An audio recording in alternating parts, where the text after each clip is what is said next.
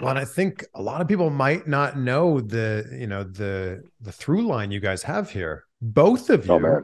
yeah, Paul Bear. Both of you managed by Paul Bear. 3 years, 3 years that guy led me to the ring, and I love him. He was so good to me. Anytime I ever had to ask him anything, he was like, it wasn't even like he was willing to give it. It was beyond that. It was like he was so grateful to have an outlet to give any kind of advice or insight or anything like that. Like he thanked me profusely for asking. He and I had his last televised show that he had at all for Championship Wrestling in Hollywood. So that was pretty cool to be a part of that. Unfortunately, like I said, shortly after that, he did pass away. And he was, even in that moment, gracious enough to call his assistant and just be like, hey, man, could you please leave this stuff for him, for me? And he, like, left me some things in his name. So that was an amazing thing as well, for the fact Wow. that he was even thinking of me on the way out like that.